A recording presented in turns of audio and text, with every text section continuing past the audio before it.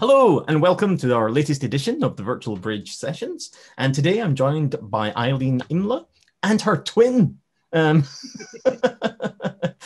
masquerading as a mobile phone, for a session on the use of audio and video to help encourage independent learning. So I'm intrigued, Eileen. I'm intrigued. How do you achieve this? Okay, well, I'm going to show you that, Kenji. The students I teach are all in the faculty of supported learning, but I would say that these techniques wouldn't be limited to supported learning, although they are, useful in that area. Having multi-sensory teaching techniques is always useful, and it does kind of break up the learning a bit, and it allows people to engage more than if it's just one form of teaching. So hopefully there's something that will be useful for people to take back and use in their own classrooms. Okay, so I shall share the screen. Right. Can you see one that says 3 approaches now? Yep. Excellent. Okay. Right, so these approaches are based around co-creating learning materials. And by that, I mean, I work on the teaching and learning materials along with the students. So my teaching pack doesn't have an awful lot in it because I never go to a classroom with a presentation and present the learning to the students. I go to the classroom with the students and we talk about what we're going to learn and we agree what the learning materials will look like. And in particular, what we co-create are animations, podcasts, and then save them all as YouTube videos so that it's more accessible for the students. So that's a different approach from what many lecturers would take. The benefits of this is that you're engaging the students from the get-go and what learning we're going to do and how we're going to do it. It also allows me to personalise the learning and give it context within their lives where they're going to use the learning, because learning doesn't stand alone. Learning is for use in various areas of their life. It also allows me to differentiate my teaching because the sort of more able students that get it right away can jump in and get in and contribute a lot, whereas the ones who need a wee bit of coaxing and a wee bit of helping, they benefit from what the more able students have said, and also it allows me to bring them in and make sure that they've contributed as well. It's a good way of introducing new learning, and it's also a good way of reinforcing the learning that we've gone over previously. And by co-creating, it helps the students to buy into the learning. We're going to talk about this. What do you think of that? Do you want to learn about that? And so we've immediately bought into, yeah, that's a good idea to learn about that. And it introduces new learning in a gentle way. People can be very overwhelmed at the thought of learning, particularly when you're learning about technology, because it's new and it's different. And there's all those fears of, oh my goodness, I could easily get overwhelmed here. So we're learning through the process rather than the product. And it builds a lot of skills with the students as well as learning to use the technology. It builds their confidence, their communication skills, their ability to evaluate, because at every stage we say, what do you think of that? Does that look good? Will we change it? Is there something we could do better?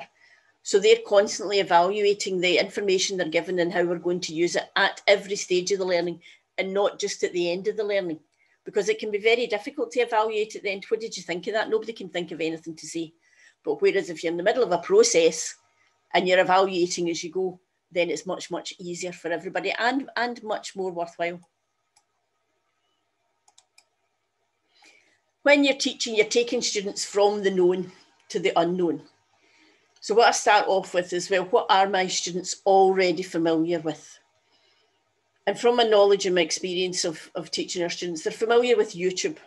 They use YouTube on a regular basis. When you ask what's your favourite use, very often YouTube comes out top. We're all now used to watching animations. Disney makes a fortune with the fact that people like animations. My students are also familiar with mobile phones. They might not always be really good at using them in every way, but they're familiar with mobile phones. It's technology they can hold in their hand, and they can do that. They're also familiar with their own environment and their own experience. So that's us starting from having identified all this. We're starting from a position of strength. We're not in a cold start. We're starting from a position of knowledge, their knowledge, and then I can take them through the learning aims, which is to help them to gain new technological skills, to make them aware of new technology, to ensure that they can use that technology safely, and to make sure that they're aware of the opportunities that are presented within their environment, and that they can access their environment safely. But also, and very importantly, that they retain the knowledge and the skills that, once the classroom's finished, we've got a method of them being able to retain it and also being able to check back on it in a way that's accessible to them. So the things that I'm going to talk about today are animations. Animations can be good. I mean, a lot of us are used to using simple PowerPoint animations to jazz up our PowerPoints. GIFs, people love to, use GIFs. It gives a wee bit of, just that wee bit extra. But what I'm mostly going to talk about today is Plotagon. Plotagon Studio is the software that I use to create animations, co-create learning materials with the students.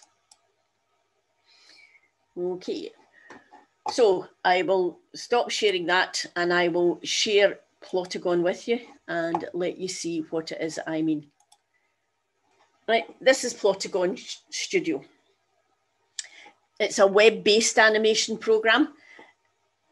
If you were wanting to make really sophisticated animations, you probably wouldn't use this program, but for my purposes, it's ideal. It has a variety of settings. It's easy to use, and it's easy for us to amend and adjust along with the students. I'll show you this quick one here, which was a dilemma, mobile phone dilemma, to give you an idea of the sort of materials we create. Just make sure I'm at the top.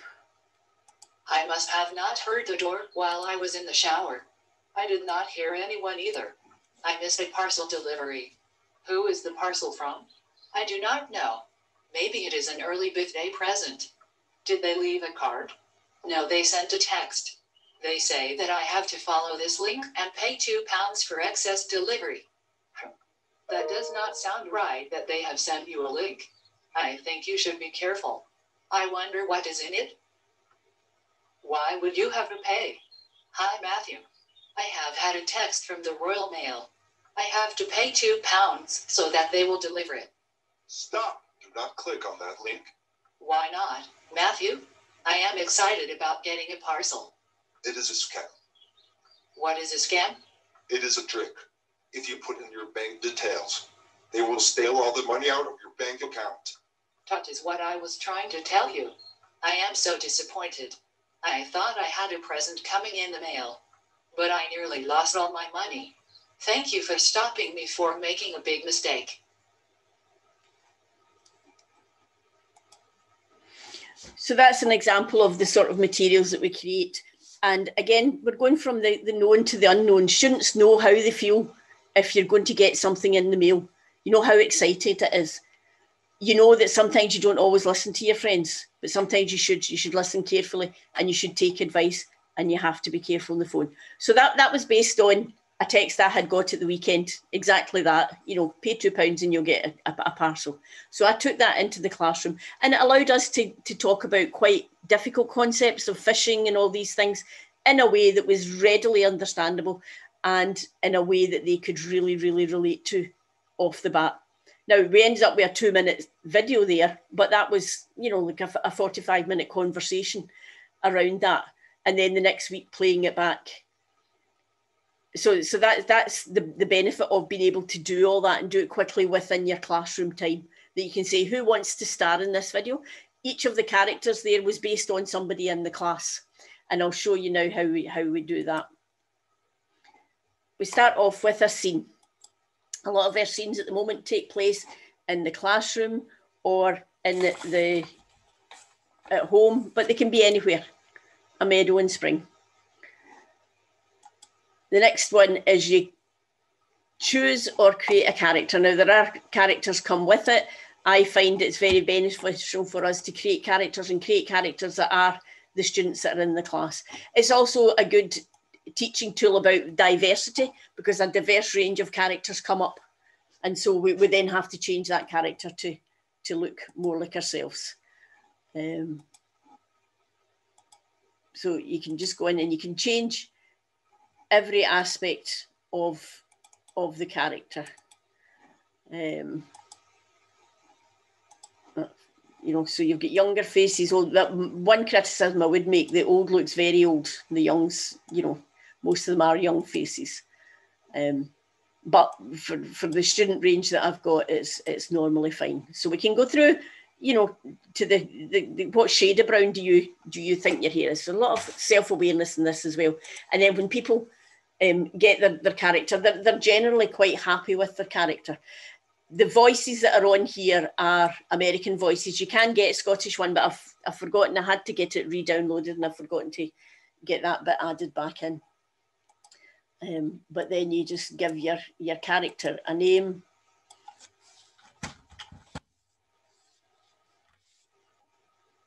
And they can star in the drama. Obviously, in the drama, you can call them anything like that. It's just the character it's based off. Okay, so then we put Eileen into the meadow, and we've got choices of whereabouts in the meadow do we want her to be.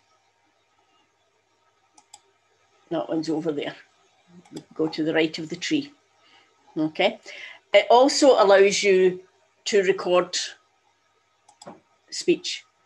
So it's got space there for another actor, so you can have up to 2 characters on the screen, but you can manipulate a screen to make it look, as you saw in that clip, that there was 3 characters on it, but you'll only have 2 on the screen at once. Okay, so if I want Eileen to be speaking, then I can simply record. Say, good morning, how are you all?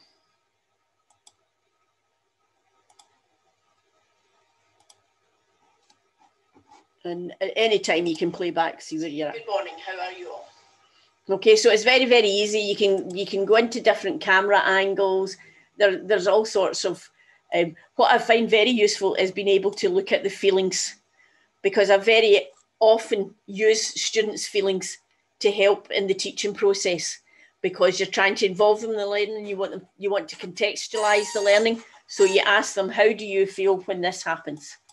So some of the expressions maybe don't match what you would want, like super excited, you know, is super excited, but that can be useful to, you know, to be a bit over the top so that people see how people are feeling. And that was one of the things, that's why that parcel scam works so well, because people are excited. You're going to get a parcel, and you maybe forget for a minute, oh, £2, yep, I'll do that.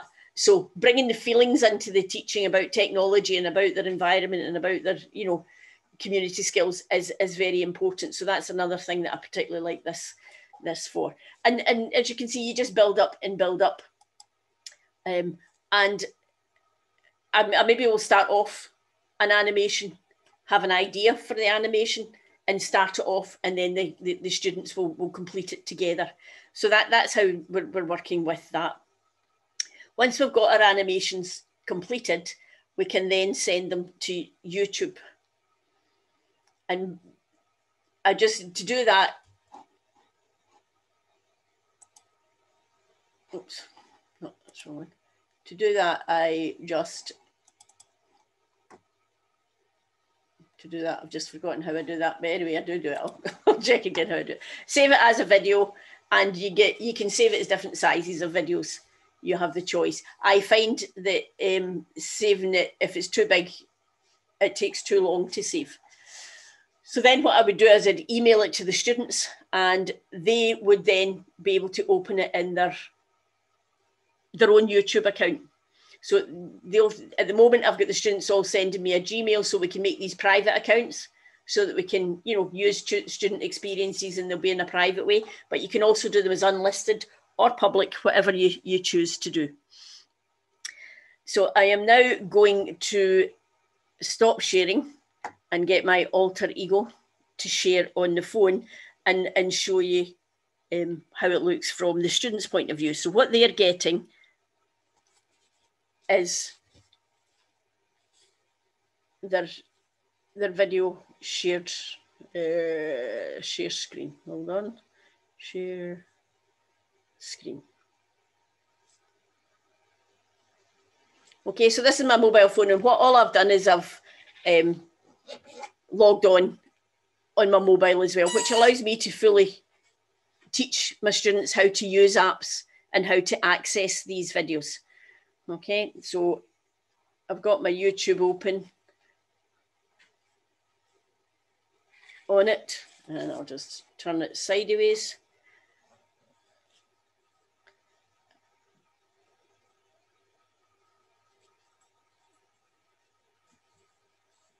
I'll need to put, hold on, I'll go back to share the audio. Share the audio on this.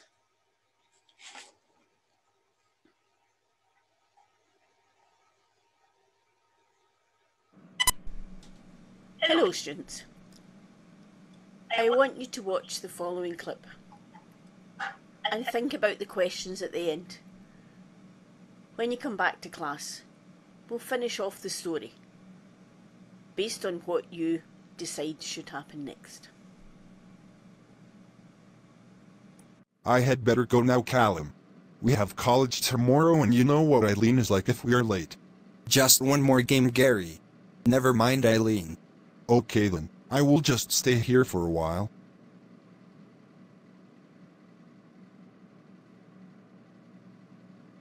Oh no! You won again. I demand a rematch. That's fine with me, but I will win again. Game over. I won again. Okay, that was fun, but now it is really late. I suppose we had better get some sleep. Yes, I had better go. Oh no, I have slept in. I'll be late for college. Good morning, how are you?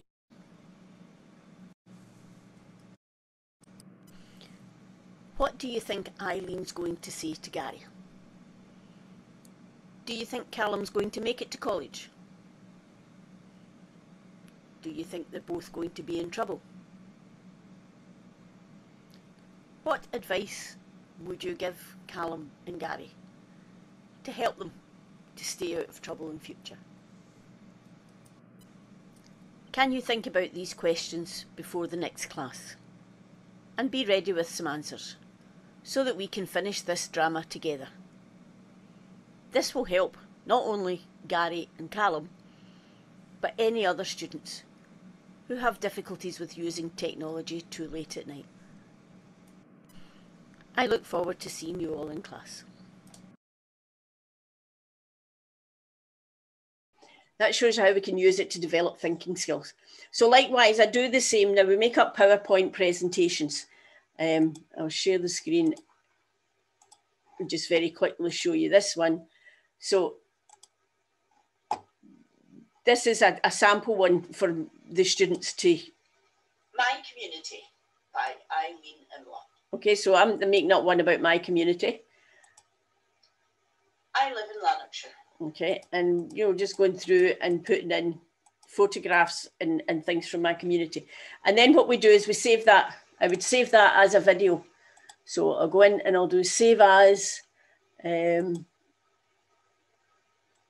just save it into this file and change it to MP4, MPEG video, okay? And save that as a video. And likewise, I can then send that to YouTube.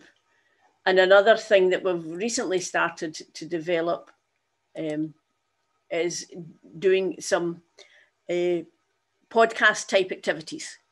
So again, that involves us talking about things in our classroom and things that affect them. You need to know what technology can do and how you can use it for what you want to do. We're all different. There's only one you, and you are brilliant at being you. No one else can be you. You have a right to live your life your way. I love to make things. I love. Okay. And again, I can save that and send it or I can upload it to a podcast site.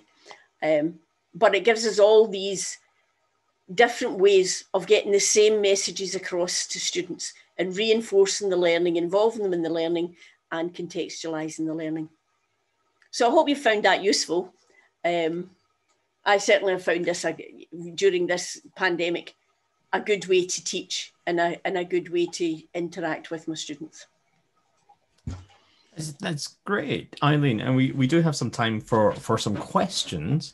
I certainly have one myself, being just how quickly do you find it takes to get the students familiar with the software that you're introducing? Because I understand the concept is familiar. They're familiar with watching YouTube videos, as you say, and interacting with that kind of media. But how about getting to grips with the software that you demonstrated today? Well, at the moment, because we're doing it virtually, the students, is very difficult for them to be doing hands-on at the moment. So at the moment, the contribution is what will the person say? Okay, but it means that they're seeing me every week doing this. So I'm quite confident when we're back in the classroom, because it's something that is so motivational. It's something that they will love to do. It's something, even if you struggle with literacy, then, my technique would say, tell me what it is you want to say, and I would write it down. What would you say in that situation? And then write down what they say, and they would type it in. It is so easy to use that, I think students will get to grips with it. I got to grips with it very quickly. And animation software can be quite tricky, and that one it's so motivational for them that they would learn. They would learn to actually make videos on their own very quickly. And my experience is using animations, they do, elf yourself. People were elfing themselves in no time because it was so much fun. And that is the key, as I say, taking them from, something that they love to do naturally, see videos, be involved in videos, to actually doing it themselves. It's, they'll do what it takes to get there. And seeing themselves in the video, that's obviously a very motivational aspect of it. So are you saying that you mentioned before, roughly a 45-minute online session, are you able to create a video through your discussion during that time, or do you do it after? I fine tune it afterwards. So I would do the bulk of the discussion, because I want to focus my time. I could, if I was more interested in output than process, then I could. But I'm interested in the process. I'm interested in getting the feedback from the students. That's what the teaching session is about. I'm capturing what they're saying, and I capture it roughly in it. And then, you don't need to do a video a week, and I don't do a video a week. So if we start to a video and we talk about everything, and then go back to the next week, here's where we were at. Right, what do you think? What will we change? And sometimes I'll have tweaked one or two things before the class. And the things about me saying, watch this video and whatever, I wouldn't do that within the class time. I do that afterwards, before I send it out to them. And it was really interesting the way that story ended about the two that were in trouble, for them to say, because they were saying, you'll need to apologise to the lecturer, they'll need to go to the bed early, and it was very much, we put it into the video that the suggestions came from the two students that were in trouble, and not from their parents or from the lecturer. And they made it right. And the students absolutely, they loved every part of that process. I like the fact you've got the discussion there and you're reinforcing it through this other medium, essentially, and as you follow up. Okay, I don't want to hog all the time. Any other questions? Jason? Yeah, I'll come in with one. You said, and again, it's very clear that you're building on the skills and familiarity that students already have with this. But I take it that there is a range in what you do to support those who might be at the slightly more developmental stage, shall we say? For those students, what I would be looking at is their awareness of what they have in their lives, and who they have in their lives, and how they look, and what they like and don't like. And there's lots of scope for doing that within these videos, given a choice of setting. So I might say to somebody, where do you want it to be set? And that might be an easy decision for them to make, whereas somebody else might be able to more usefully give you dialogue, And sometimes what you have to do in our area when you're teaching, for students that have difficulty communicating their likes and dislikes. You maybe give them 2 or 3 choices. Where do you think, will we start in the living room? Will we start in the classroom? Will we start where do you want to start? So they're only having to give a 1-word answer, but it is their contribution and it's their decision. They've contributed meaningfully to the overall thing, and will be aware that they've done that because that was their decision. And when we go back over it, we reinforce, right, so-and-so chose that we would start in the living room. That was a good choice because that let us do this. So there's lots of ways in which you can reinforce the contribution that anybody's made, however small it is. And there's always the danger with these sort of things that at the beginning, the novelty value starts off fairly high, and that's very engaging. Does it tail off? It doesn't tail off as such, but you do have to vary. If you're doing the same thing every week, then it would get boring. And that's why we vary. So if I'm doing something about phones, then I might say, well, we'll make a wee podcast about that. What will we say? And just keep varying the activity, not do the same thing week in. It's not a formula for every class for all time. It's useful, to get across the messages that you're getting across. And so some weeks we'll do something different and then come back to it. So for a lot of the time for technology, what I'm doing is saying, like, we've got a cafe drama that's opened that's going to be like an EastEnders one. And it's just opened and we've only introduced the characters. And now what we're doing is talking about safety on mobile phones and things, and we're doing all sorts of other activity. And we'll bring different scenes from that in. So people will be sitting in the cafe maybe and get a fishing call in. They may be sitting in the cafe and getting a fishing call on their phone and say something has happened. Oh, should I do this? And we've already got the experience from that other one that was in the living room and whatever. So they will be able to then contribute to that drama more meaningfully than they did the first time, where the first time I explained all about fishing to them. So you can build it up by just varying all the activities. And Eileen, just to ask, just as we're coming to the end of our recorded part of the session, have you found any interest outside of your own department in curricular area? Are there people interested in this format, working with students? Well, I have shared it at the Teach Meet, but to be honest, I haven't sought any feedback on that. I would like to think that yes, others have taken it on board for use, and it's certainly something I will promote within the college. I do think it has application on a much wider basis. I remember I taught English in a prior life, and one of the problems my students had was speaking at a pace. They were always uncomfortable. They needed to take time to formulate what they wanted to say. And when we did, I think I remember, please, this is a recording. I think I used clips of Friends, for example, and I would take down the sound and I would get my students to write script and voice over the actions that they saw on screen. And the main thing about that was they had to keep to pace because the camera kept shifting from person to person. But they were fascinated by dialogue and seeing it appear. So I can fully appreciate and understand how it plays into the motivation and the fact you're co-creating. Don't like to be videoed. They don't want, but seeing themselves in animation form, they love that. The 2 characters that we're saying, never mind what Eileen says, they love that they're sitting on their couch saying, forget about her. My wife always tells me I look better animated. Well, okay, so that's all we have time for this virtual bridge session. Thank you so much, Eileen, for sharing your work with us. And certainly, if you're joining us here on YouTube, and then if you have time, please join us at a future live virtual bridge session. But until then, stay safe.